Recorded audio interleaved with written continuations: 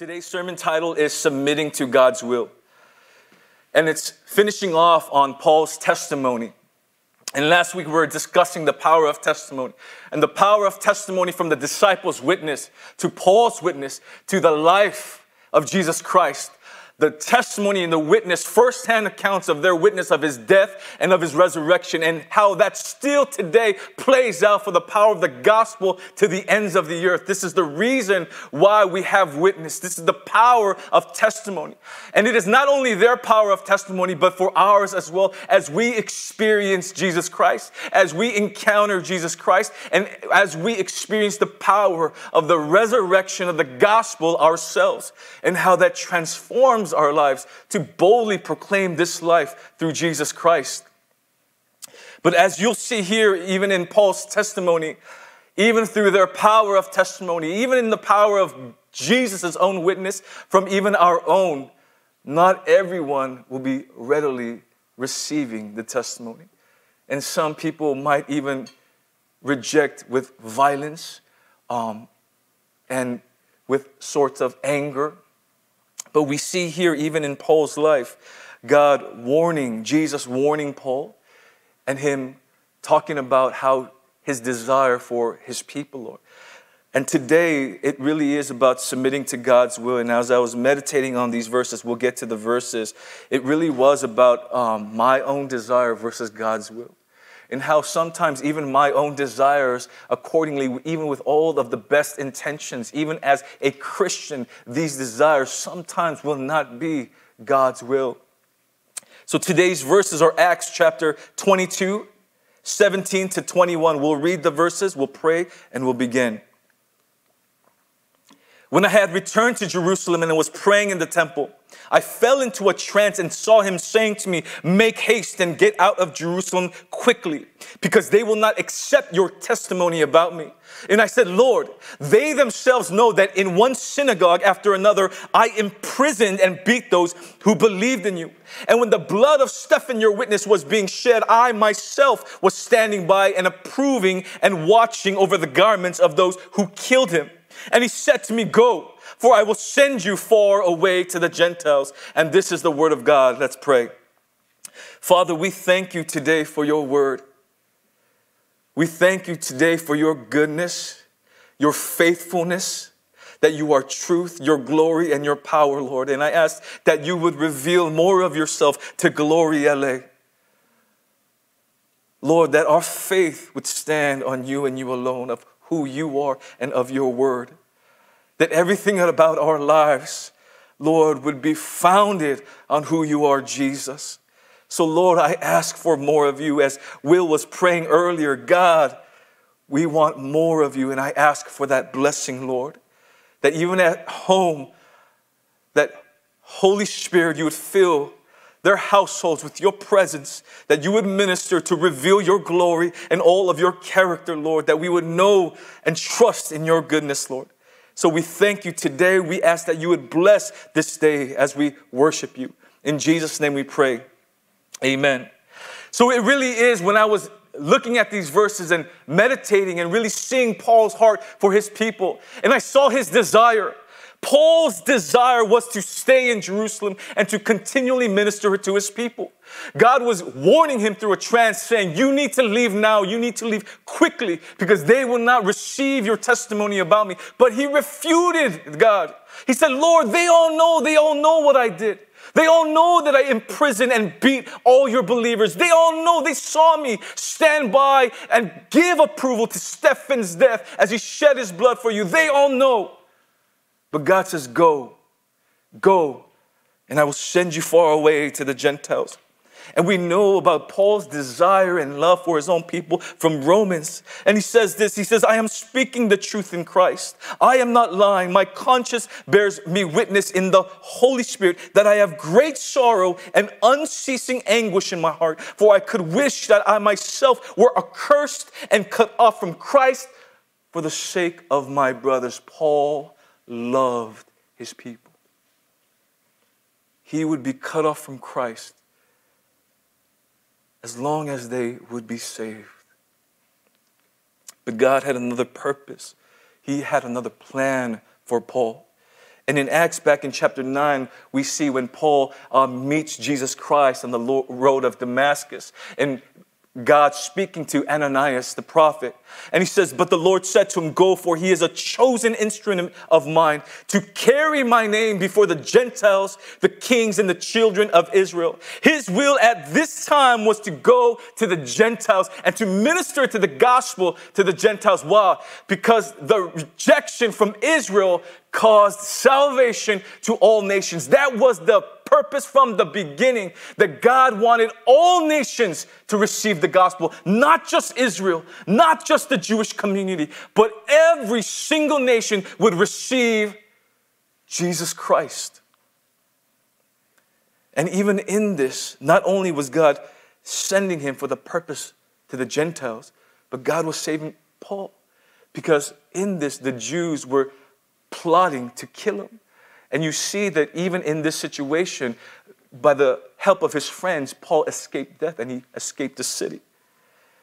He may have been willing to face death in order to save some of his brothers, of his sisters. But God had a specific plan for him.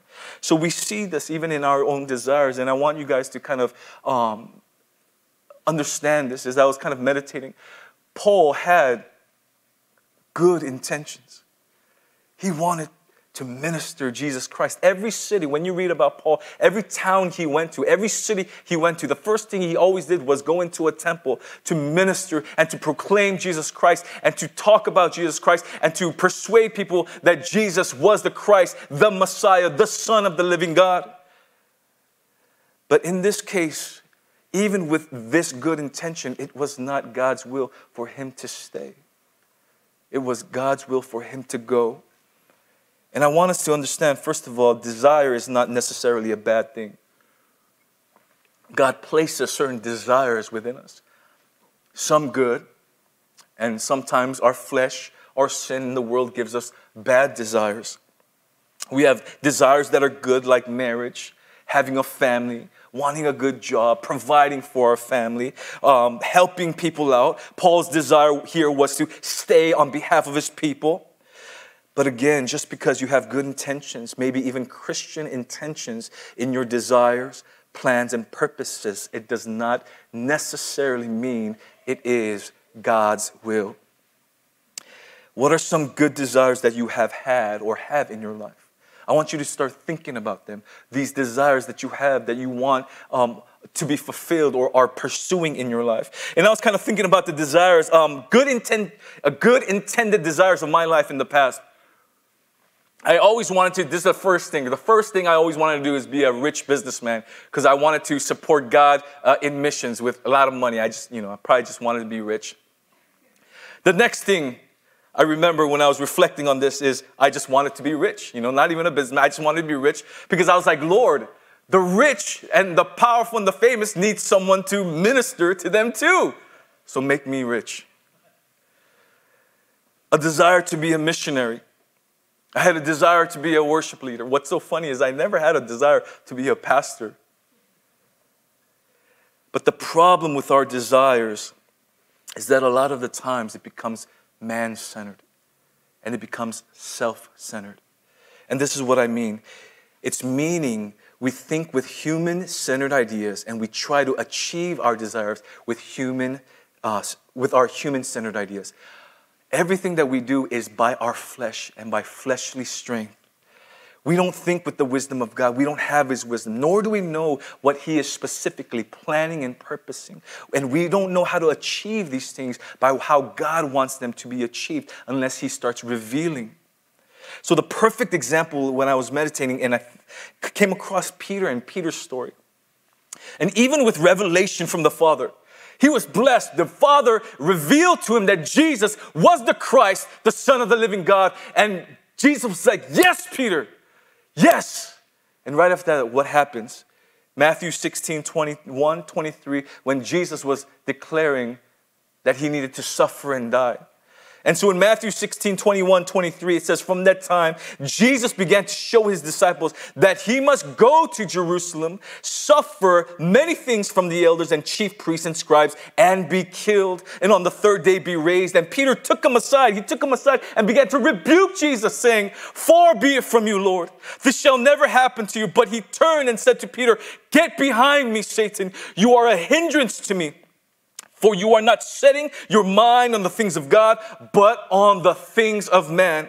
The will of God was for Jesus to die, but Peter had his own plans for Jesus. Peter had his own plans for Jesus' kingdom.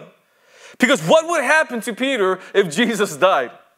You know, this was what they left their families for. They left their jobs, they left their homes. Peter left his wife. And if Jesus came to nothing and died, what would come of Peter?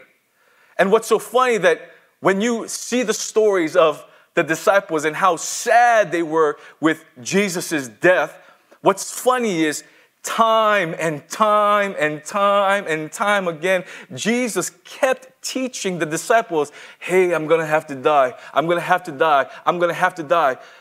But what's funny is every time Jesus taught them that, he also said, but on the third day, I'm going to be raised. Each and every time he told them on the third day, I'm going to be raised. I'm going to be raised. I'm going to be raised. But for some reason, I guess they didn't hear that part. And even here, Peter doesn't hear that part. And all he thinks about is just Jesus dying and what would come of his kingdom. What would come of his own life. And how many of us do this exact same thing where we make our own plans for Jesus? We're like, no, Jesus, I think you got it all wrong here. I think I know best about my life and how I want to achieve my desires, maybe even your desires. And I do that all the time, to be honest.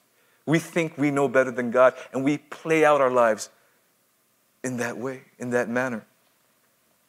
And sometimes, maybe most times, and this is, strictly speaking of me, our desires just become straight worldly because we are in the flesh, because we're surrounded by sin. And the world and everything of the world, we're constantly being bombarded by it. And Israel's desire was to be like all the other nations. And you see this in 1 Samuel, their desire to have a king. And their desire was, hey, Samuel, you're old. Your sons aren't walking with God. Give us a king. Give us a king like all the other nations. And what does Samuel say? Samuel warns them against it. He is telling them this is not a good idea, and he warns them not to have a king. And this is what they say. But the people refused to obey the voice of Samuel, and they said, no, but there shall be a king over us, that we may also be like all the nations, and that our king may judge us and go out before us and fight our battles. They essentially did not want God to rule over them. What they wanted was to be like everyone else. And how many fall into that? That our desires is not to be ruled under God, not to be submitted to him, but our desires to be like everybody else. And we fall into temptations and destruction when we fall into these desires. And one of the mistakes that we make, or I make, in falling into these desires is that we make our Christian lives about myself. I'm the hero of all these biblical stories. I place myself in the center of history. And when we start making everything about ourselves, that's where everything goes wrong. And I understand that it's important, I emphasize this. I understand the importance of our purpose, our call, and our role. God gives us these things. He gifts them to us. And it's important for us to fulfill these things, to be placed into a church, to find our role, to fit together so that the church may start building itself up in love. This is what Paul talks about. But where it gets a little skewed is when the purpose of my life becomes about finding just my purpose, my calling, and everything becomes inward to just me. And it's funny when I think about these things, even all my Christian life, we're fed and we analyze and we symbolize these great Christian stories, and we place everybody as the main character in those stories, that you're King David, and as King David, you're fighting Goliath, and you have to overcome certain things in your life, and you have to slay Goliath. But David, Moses, Joseph, and all these great people in history, biblical history, are a representation and a shadow of the one that is to come, Jesus Christ. You are not King David. You are not Moses. You are not Joseph. You are not Noah. You are not Paul. You are not Peter. You are not these heroes of history throughout biblical text. And what's funny is I was listening to this sermon, and this pastor was saying this. He goes, you want to place yourself in the story of history? You want to place yourself in the story of the Bible? You are Israel. You are the one that is afraid to face Goliath. You are the one shivering in fear. You are the one in need of a Savior. You are the one constantly rejecting God. You are the one that wants to be like the world. You are the one that is doomed in destruction. And that's so true.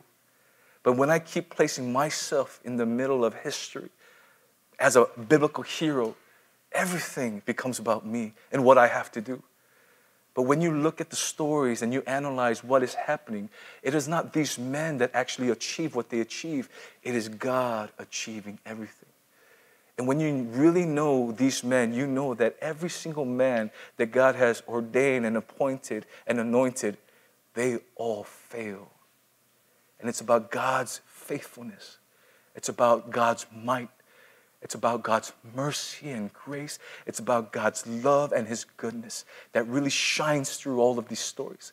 And even in your own story, it should be God's character shining through. We should be focused on discovering His purpose. We should be focused on discovering His will. And when we do that, and when we set ourselves to discover His purpose and will, and His plan, and how He is moving in history, then we fit into that part of history. And I love this. It's so genius that when Jesus says, whoever loses your life for my sake, you're going to find it. You'll find your purpose. You'll find your calling. You will find who you are. You will find who I created you to be when you lay down your life for my sake. And sometimes we need to trust in that. He has already instructed us how we could find these things. We simply need to listen and trust. But when you think about these things and you have this mind that is fleshly, mind that is man-centered and even, self-centered. How do we change this mindset that's so about me at times? And I came upon, I was just kind of reflecting this. And Romans 8:7, it says, the mind governed by the flesh is hostile to God. If your mind is governed by your flesh, it is hostile to Him. And it even says, and Paul continues, it says, it does not submit to God's law. It does not, and it cannot submit to God's law. And it says in Romans 12:2. So first of all, if your mind is governed by man-centeredness, it's by your flesh, it is hostile towards God and it can't submit to God. But Romans 12:2 says this, do not be conformed to this world. And he gives an answer of how to break free from that. And do not be conformed to this world, but be transformed by the renewing of your mind, so that you may prove what the will of God is, that which is good, acceptable, and perfect. Number one, don't be like the world. Paul is telling you, church, do not be like the world. Number two, for your mind to be transformed from being hostile to God and not being able to submit to God, you need to renew your mind through what? It is through His word. Because when you look at this and you dissect what the will of God is and what Paul is talking about in the will of God, he is talking about God's revealed will.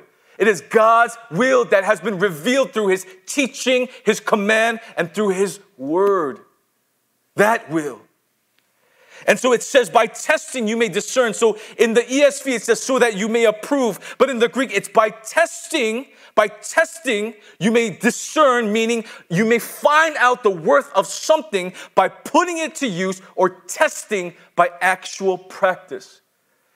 You're finding out the worth of God and the will of God by actually putting it to use. You are now living out His word and finding out that it is worthy. And I love this, and I got this from John Piper. He says, what is necessary is that we have a renewed mind that is so shaped and so governed by the revealed will of God in the Bible that we see and assess all relevant factors with the mind of Christ and discern what God is calling us to do. What he is saying is that God's word is so in us, it's renewing our minds, and it's so transforming us that the way we respond to situations, the way we live, should automatically be a reflection of the word that is living and renewing and transforming us. A lot of the times we want the word, we want, I talked to Joanna, and Joanna is always asking me for application. And I'm always weak in the application part because I have a hard time explaining my spiritual life. But what John Piper here is saying is this. You should know the word, and the word should be in you so much that the way you respond to life and every situation that you are bombarded by automatically just responds by the way God is teaching you how to live. It should be in you. You should be transformed and being transformed by it. And the revealed will, there's two wills that you see in Scripture. One is revealed and one is a hidden, a sovereign. And the revealed will is God's plain text. He plainly tells all man what his will is through his commands. This is his will. This is what he wants us to do. This is how he wants us to live. And so when our minds are being transformed through his word, then we start submitting to it. And I kind of want to talk about this. I was thinking about this, and I was kind of reading an article. And, a lot of the times when I was thinking about Christian lingo, we always use the word align. Align our, God, align our hearts to yours. Lord, align my thoughts to yours. And we use this word align. But when I think about these things, and when I pray this prayer to align, and we sit and wait for God to align my heart to his, you know what? That's never going to happen. Well, let me not say never, but it's going to take a really, really, really, really long time. More than trying to align myself to him, we need to submit to it. Whether we like it or not, we need to submit to his will. It is a submission. It is a place of action. And we can submit because God is good and perfect. I want you guys to understand this. Paul here wants to minister to his people. Paul loves his nation, where he loves his nation so much that he's willing to be cut from Christ. He's willing to be separated from the one he truly loves the most, just so his nation could have him. This Paul is giving up the desire to minister to his people. Why? Because he trusts God. He's able to let go of these things because he knows God will have his people. And he knows that God is good, that God loves the Jewish community more than him. And he understands who he is, so he is able to let go. And I want you guys to understand even today, for you guys to let go of certain things in your life and for you to submit, we need to know God.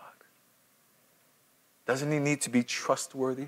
Don't you need to experience his faithfulness, his goodness, that his will for you, his plan and purpose for you is perfect? And Paul knew this. Matthew 5. And this is just a couple of characteristics of who God is. You have heard that it was said, you shall love your neighbor and hate your enemy. But I say to you, love your enemies and pray for those who persecute you, so that you may be sons of your Father who is in heaven. For he makes his sun rise on the evil and on the good, and sends rain on the just and the unjust. For if you love those who love you, what reward do you have? Do not even tax collectors do the same? And if you greet only our brothers, what more are you doing than others? Do not even Gentiles do the same? You, therefore, must be perfect as your heavenly Father is perfect. Do you guys get this? If God, our Father, if Jesus Christ pours out blessing to the evil and the good, to the just and the unjust, how much more of His goodness, how much more of His perfect will towards you and His purpose will be perfect for those that are His children. You can count on it.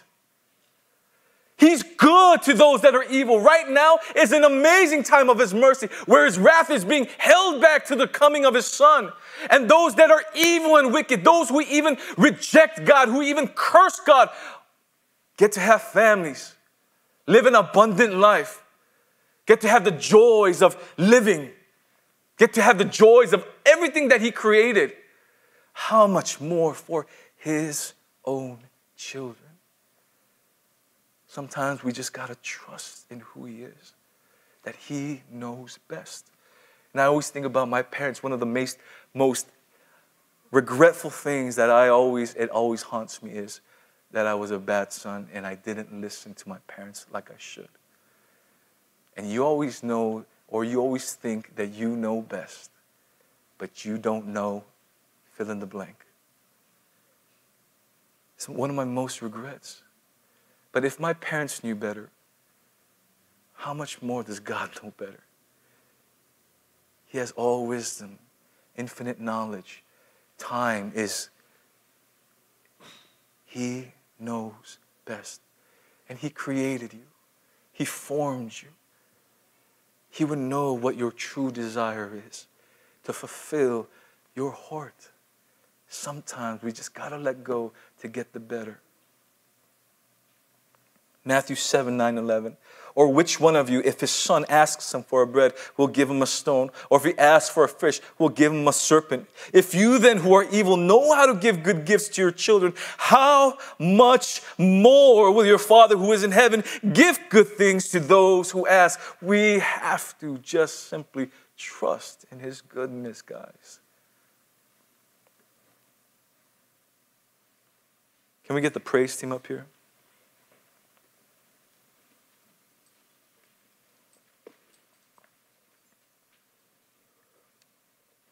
You know, when you read things like this, many of us want this kind of experience. The disciples, Paul, all the prophets, all the biblical heroes, we want this experience where God is clearly telling us what to do, where to go, what not to do, where not to go, and to really lead us. But let me tell you something. God doesn't speak that way to everybody. He can and He does, but for most people, He has given us His word to follow. And this has all the instruction we need to live this life. And everything else, God will lead and fill. But I want to tell you guys this, and this is something I always think about, because this is something I've always pursued. I've always pursued, the supernatural, because I've experienced it in missions. But this is what God emphasized in my life, always seeking supernatural, seeking His voice, seeking a sign, seeking guidance, seeking just anything. It is this, and if you're one of those that are seeking something supernatural, seeking an audible voice, seeking just something from God to come to just send you on your way, you got to understand this. Great men in all of history, King Saul, almost every great man in the Bible, at one point disobeys God's command, a given command directly from the Lord. You have to understand it. And I want you to understand this. If we are not desiring to seek His word, to know His word, to live by His word, to cherish His word, to know His word, and if we have a hard time just simply with this, do you really think that if you're not living according to his teachings that is revealed and plain for us to see, do you think when God comes and speaks and commands you that you'll listen? No, you will disobey. And do you think that it will be a graver sin for your disobedience when he comes to you with his voice and you don't listen? A lot of the times God is giving you grace and mercy. You seek for a guidance, you seek for a sign. But what if you get that sign and you don't listen? What would that do? It would harden your heart so much. And a lot of the times, the things that we don't receive from God, you have to understand and know his goodness for you. That he is saving you. That he is building you. And that he wants the best for you.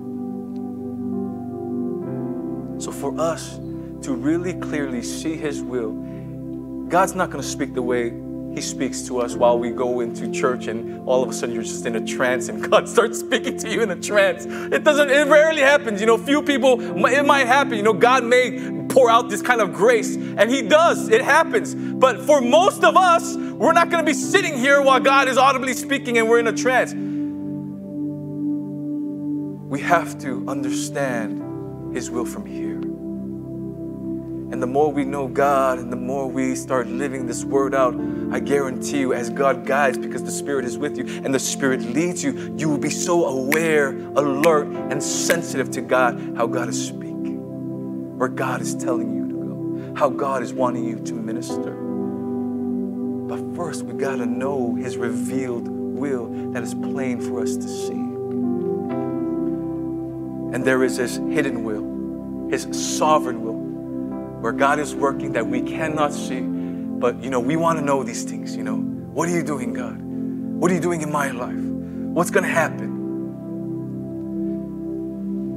His plans and purpose in his hidden will, his sovereign will, is a will that can never be changed. So his revealed will, his will of commands, you could break it. You could disobey. But his sovereign will, his will that is hidden, can never be broken. It is always accomplished. Sin and the things God hates cannot deny God's purpose. And you see this throughout all of history. You see Paul's sin even here. God had a mission for Paul before Paul was even born. He was to be an instrument for his name to the Gentiles, to the kings and the children. But yet we see Paul in his earlier life, he was destroying the church, imprisoning, beating Christians, killing Christians, approving of their death, on the road to punish and imprison more. But yet his own sin, his own rebellion, his own disobedience, his own arrogance could not deter the purpose and God's will in his life. That is, I don't know if that doesn't encourage you, what will? My sin, my disobedience, my life could not deter God's plan for me. And I want you guys to understand this. And it's not for you guys to say, oh, then, I guess I could continually sin because God's plan is going to be fulfilled anyways. But how do you know? Again, that's why even for Paul, there was repentance. He had to repent. He had to repent. For my life, I had to repent. I had to respond.